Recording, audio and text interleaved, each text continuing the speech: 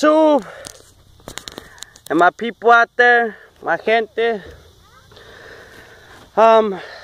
It's Sunday. My people came down to Iowa and visit, you know.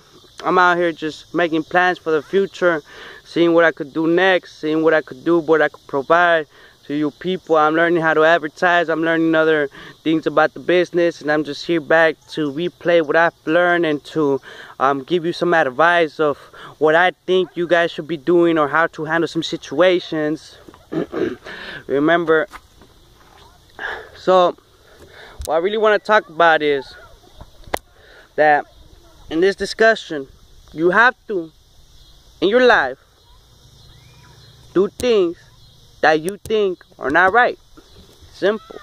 Feel me? You're gonna be stuck in situations where you think that this situation or whatever this is, this problem is not right, and the solution to this problem or this issue is incorrectly not right. But for some reason, if you do the right thing, it will be the wrong thing. So within this business, within this game, if you know what game you're in, then you would understand what I'm talking about.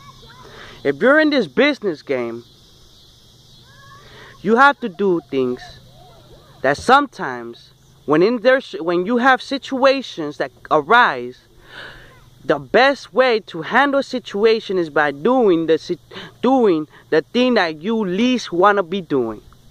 And that's probably communicating with your boss, with the higher boss.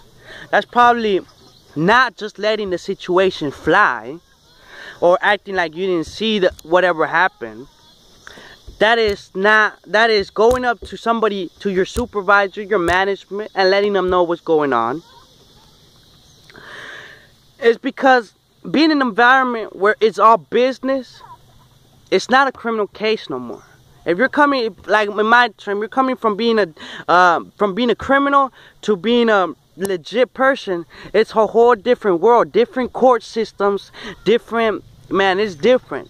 Now you are messing, instead of messing with people's lives and emotions, you're messing with people's lives and emotions with money instead of pain. Okay, instead of hurtness, instead of, you're messing with money now. You're messing with bills. You're messing with the thing that makes the world go round.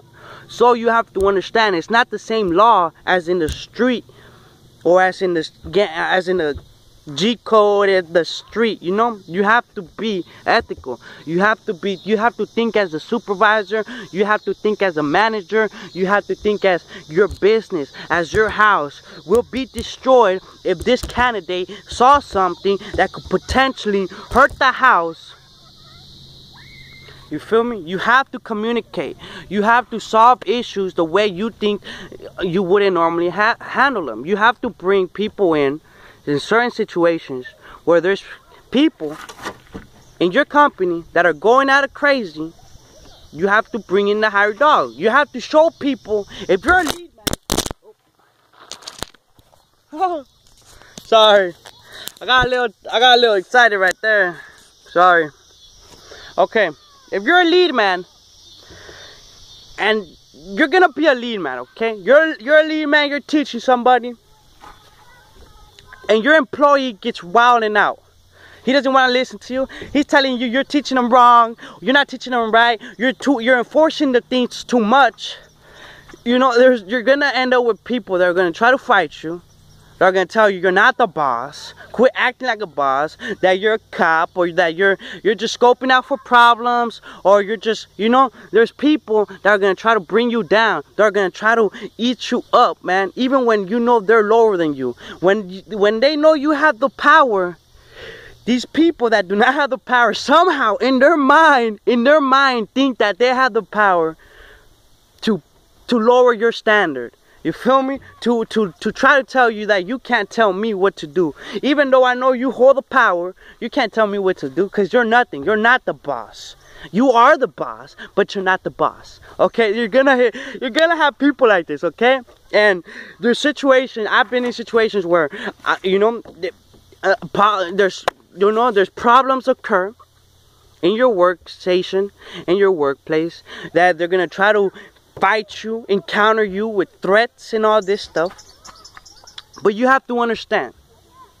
You have to remember that if you are if you are lead man, if you are going to be a boss, if you're trying to be a supervisor or be in a management position, you have to understand that you can't think like them no more. You can't think like, okay, we could just go outside and we could throw it down and, you know, show who's man. No, okay?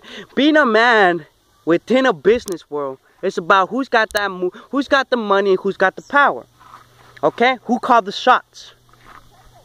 And there's a lot of people out in that in the environment that are able to call the shots, who think they could call the shots, or that they think they cannot listen to you because they're like, you're not gonna bring the supervisor, you're not gonna, and if you are, then you're telling and all this and all this. You know, people live in a world of kid. Okay, they have the kid mindset. Those who do not want to move above or are mad because you are in position of control, they turn into selfishness. They turn into a childish mindset. They say, you cannot tell me what to do, and if you do, then